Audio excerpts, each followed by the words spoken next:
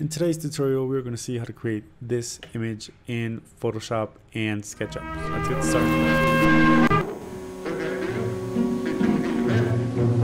started. So for those of you that don't know, our Patreon page is now active, so you can get this complete file and the complete video on our Patreon page. So many of you may know the model from our last video. It's the model from our Market Plaza done with a design partner here in Colombia, and basically what I want to do is now more of an illustration style. So what I'm going to do is first I'm going to adjust the view. So the view had some hidden geometry, so I just went to unhide it. And second of all, I wanted to align it. I wanted to be a very symmetrical classical image. So since this design had like three main parts of the roof that were very nice in composition, I aligned them to the camera, and then I exported a clay rendering.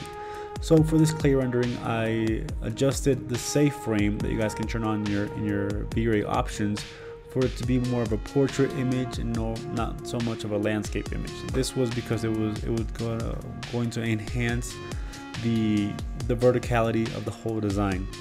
So as soon as I had this, remember that for our clay renderings, what you guys can do is you can adjust the size of your rendering to more than 200, as you guys can see in the camera, and set the material override option on, right? So you also want to export your object ID and your render ID options, and then you just render it. So this is how the final image looks like.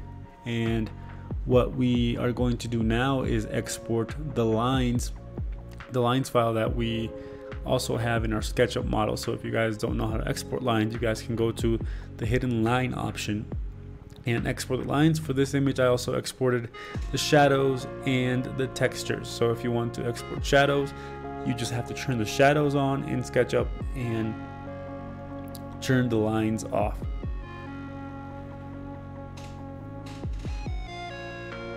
So as you guys can see here, I saved it all in the same folder and with the same name, and for it to be in a big size, more than 2,000 to 3,000 pixels. And after I had all these images, I imported them into SketchUp. So you guys import your base renders, then you import your material ID and your alpha. And after you import these, we want to start importing our lines, our shadows, and our textures. Since these were exported in a different configuration, I manually adjusted them. So it wasn't that complicated because the safe frame of V-Ray let me know where it began and where it ended. So it adjusted perfectly. So you want to adjust this. And I also recommend something that I did in this project a lot. It was having specific layers for every different group of things, right? So for this, I had layers that were, the base images, but I also had the vegetation group for vegetation, a folder for vegetation. I also had a folder for entourage, etc., etc., etc. So this is going to make your whole workflow much more organized. After I did this, as you guys can see, the base render of our V-Ray clay rendering is a little bit too dark. It's kind of bluish. So the first thing I did was go to adjustment layers and add a black and white adjustment layer. This is going to make everything black and white and eliminate all the blue hues that you have from the V-Ray clay rendering. And second of all, what you can do is adjust the brightness and the contrast, right? So I turned the brightness up with an adjustment layer.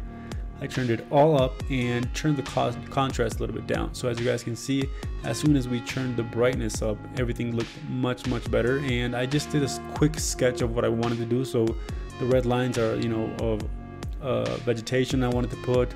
The grid lines I wanted to put how the entourage or the people were planning to be displayed in this image. So this is something I recommend you guys doing when you want to create an image. Just plan ahead what you want to do and what you want your image to look like.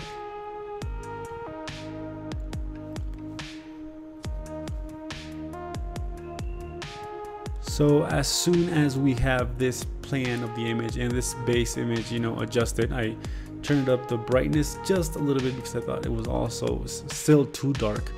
And with this shadows layer that I imported, I also set the shadows layer to multiply. When you set the shadow layer to multiply, it looks much better. And I also wanted to take into account the previous illustration we had already done, so we can, more or less have the same language and the same visualization style of the image. Okay, so after we have this, I proceeded to look for vegetation, right? So the vegetation part is very interesting, and I think is the thing that I want you guys to leave from this video. I want you guys to have the vegetation part very embedded, or the process very embedded in your own process, because it's something that sometimes we don't do consciously, and we just start importing vegetation from the back, the front, etc, etc, etc. So the way I organized this was I created 3 different folders: the background vegetation, the middle ground vegetation, and the foreground vegetation. So first I imported all the background vegetation. I imported them, and then I masked them out with the alpha channel that my V-Ray rendering gave me, right? Next, I proceeded to import the middle ground vegetation, which was these ivy leaves and also some plants. You also want to make sure that you have a vegetation that is from the same context, right? So we don't want to have pine trees with palm trees, because they look very different, and they're from different places sometimes. So this place is very close to the Amazon, so I had very tropical leaves and tropical plants and tropical trees. So as you guys can see, I'm importing all the middle ground vegetation. I'm masking it out, everything that I don't need. I'm not deleting it, I'm masking it out, because it's a non-destructive workflow. And after I create all of these groups of layers, I put them in a whole folder. And now I'm inserting the foreground vegetation. So these 2 palm trees and these ivy leaves. And for these ivy leaves, I decided to use the clone tool, which you can go with your by pressing S on your keyboard. And I cloned a little bit more of ivy, because I thought, we could use some more in the middle part of the image.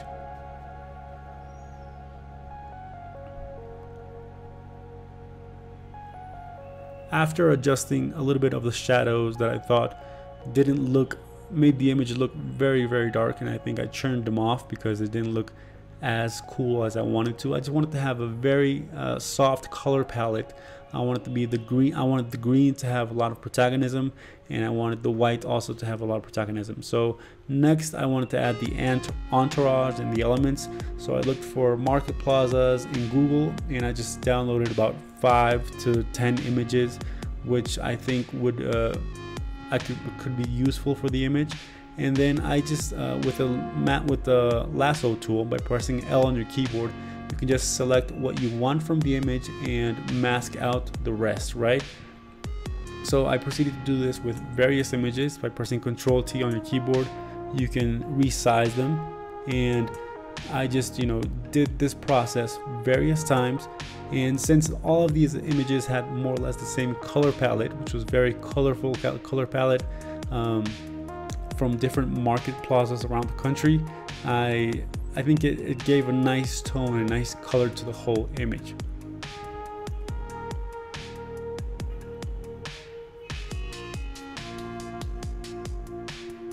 So as you guys can see here, I'm just repeating the same process over and over again. I'm importing, main images that have a lot of information to them. I'm masking them out, and I'm lowering the contrast and lowering their brightness so it doesn't have too much protagonism, and they just sit in the background very nicely.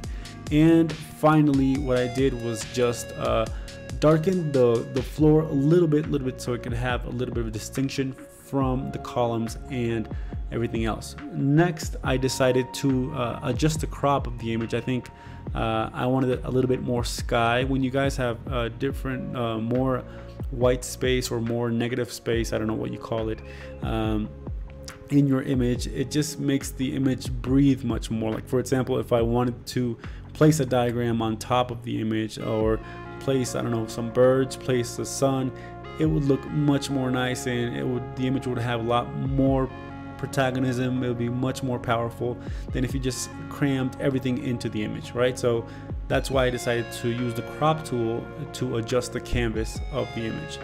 And finally, what I wanted to do was import some textures, so the image could have a little bit more.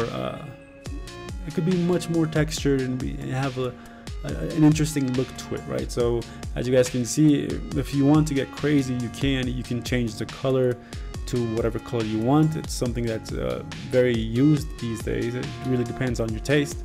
And then I imported a rice paper texture into my image. These rice paper textures were downloaded from the site called Spoon Graphics, right? So you guys can just type Spoon Graphics on Google, and they have lots of awesome textures, and these specifically I think were free textures that the guy from Spoon Graphics gave us.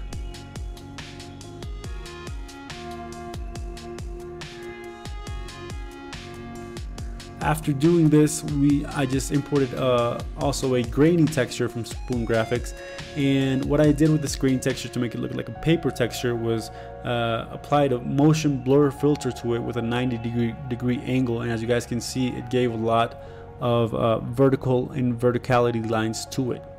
And finally, I just added a sun, and finally I added an orange sun just to make it look like a more post-digital image. But you guys can add some birds, add some mountains, whatever you want. It really depends on the image and the context of the image. Finally, what I did was just add a little bit of texture to it.